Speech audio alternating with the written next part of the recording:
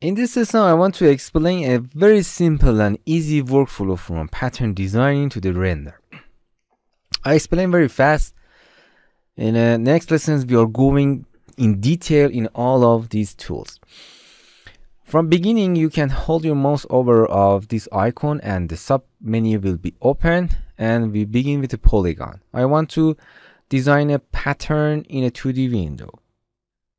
From beginning, you can select first from the center, click, and then right click.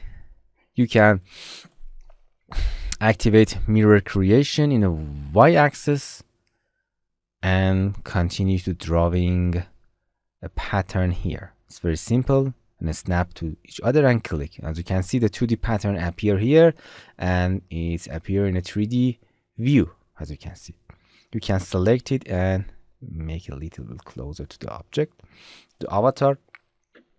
This is the front side of our t-shirt, for example, and I need the back side. You can go with to transfer pattern tool A to select it, move it. If you move it to the 2D pattern, it does not move in a 3D. It's, they are individual and they are independent from each other. So you can right click and copy. I explained all of those important settings. You can just copy, right click anywhere and paste mirror. You can paste it in a mirror very easy. It's appearing in the same position. You can use this gizmo for moving the 3D pattern here. Move it the back of the avatar. As you can see, we have a back and front our pattern here. Right click and flip horizontally. As you can see, because in the object in the class we have front and back, and you can assign the separate texture for the back and front of your class or fabric. Okay, and it's done. You can go in and swing, segment swing in a 3D segment swing.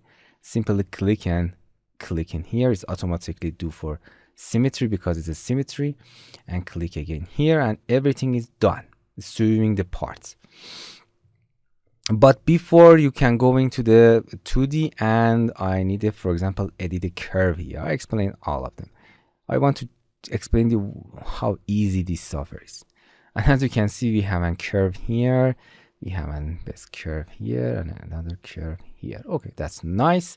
And here you can select the simulation first in GPU if you have a heavy class, if you want to normal, but I using accurate fabric fitting because it's the best. If your system is powerful, you can use them.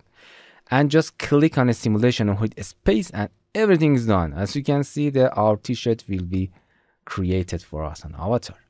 And you can go back here and edit your pattern. Click and hold shift click and drag them both to the down, and as you can see, and hit the space again, and the simulation is activating, and you can design your class very fast. And here you can turn off the simulation, go to the library. In a fabric, you can assign any fabric that you want on your model, and after that you can go in the render and simply click on the render. You can interactive render activated that, and as you can see, you can simply render your avatar interactively. Here you can assign any fabric to any part of your class if you want, and you can change the background, you can change the size, you can change the lights. I will explain in the next lessons. I think the last lesson of this training course is rendering, but it's done. As you can see, it's very easy. It's very easy in a clo3D, and it's very interesting, and you enjoy when you're using clo3D. Or another software of this company is Marvelous Designer, but clo3D is most complete designing and simulation software for fabric and class. That's it. In the next lesson, we are going to this tool, and explain all of them. Hello my friends, to continue these tutorials on YouTube, subscribe us, like us, and hit the bell icon. And now you will be alerted about all of the amazing videos that we release.